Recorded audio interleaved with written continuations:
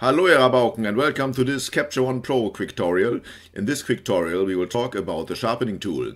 The Sharpening tool can be found in the Details tab over here, and as always we will take a look at the menu first to see if there are any hidden features that are not being displayed in the Sharpening panel, tool panel directly. So as you can see, there's a Save as Default feature in this menu, which changes depending on the file. So this is a PSD file, so I could save the values I modify as default for PSD files. If I click onto my raw file, you will see that now it would be saved as default for my camera, which in this case is a A7 Mark III.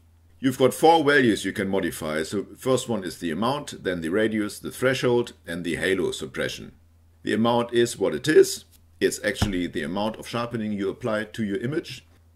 So to explain sharpening briefly, what it does, it basically increases or decreases the contrast close to an edge in your image.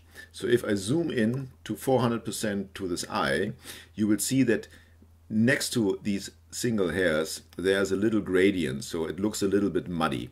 So I will now increase the sharpening. So as you can see, the contrast, check out this area, the contrast is increasing drastically. Now it's pretty muddy, and now the gradient is gone basically because you're increasing the contrast. Now the radius defines the distance or the area around a pixel, an edge pixel, that is being affected by the contrast change. So if I increase the radius,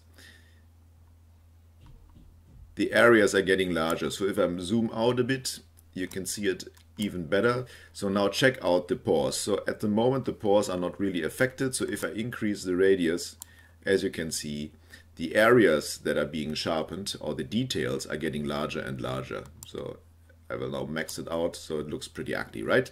So I reset it to default again. To explain the threshold, we will now zoom in to the catch lights of her eyes. So the contrast between the very bright catch light and the very dark pupil is very large, right? And the threshold defines this contrast level. So I will now increase the sharpening. So at the moment the threshold is very low. So even these areas where the contrast levels between the single details or edges are very low, it's being affected and sharpened. So if I now increase the threshold, you will see that in this area where the contrast isn't that intense compared to the pupil and the catch light, it will now disappear the higher the value of the threshold is. So as you can see, the catch light, especially this edge, is the last one that will be taken out of the sharpening with high thresholds. So if I move back again, you will see then the sharpening begins over here and it will move slightly to the areas with lower contrast.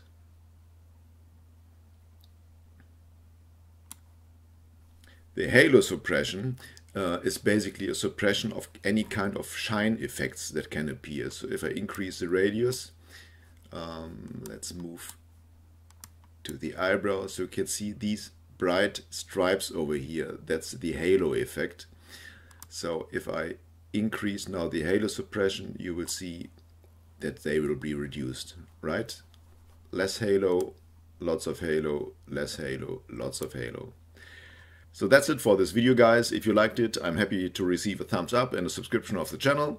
And always remember to listen to more heavy metal.